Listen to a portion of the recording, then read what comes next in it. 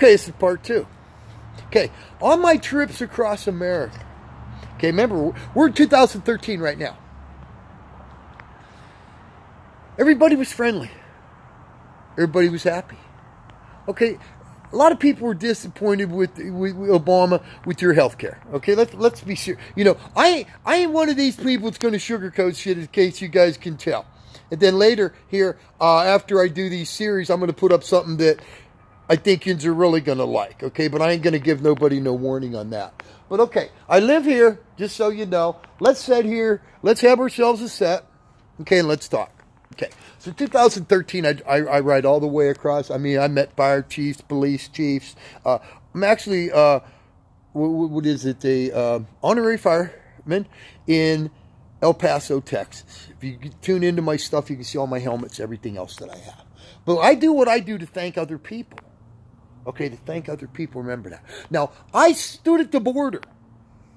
Okay, I rode my bicycle in 2013 along that border. Okay, at night it was like a war zone. Okay, and that wasn't shit compared to what's today. Okay, that wasn't nothing. Okay, I remember sitting at the El Paso Fire Department and looking out at the border and hearing the lights go on. Those of you that have never been there, you've really got to experience it.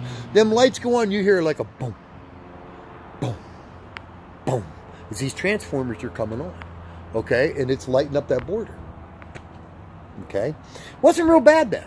Hey, people were nice. I even met a couple illegals crossing I-10 outside of El Paso. Okay, because I did some traveling at night.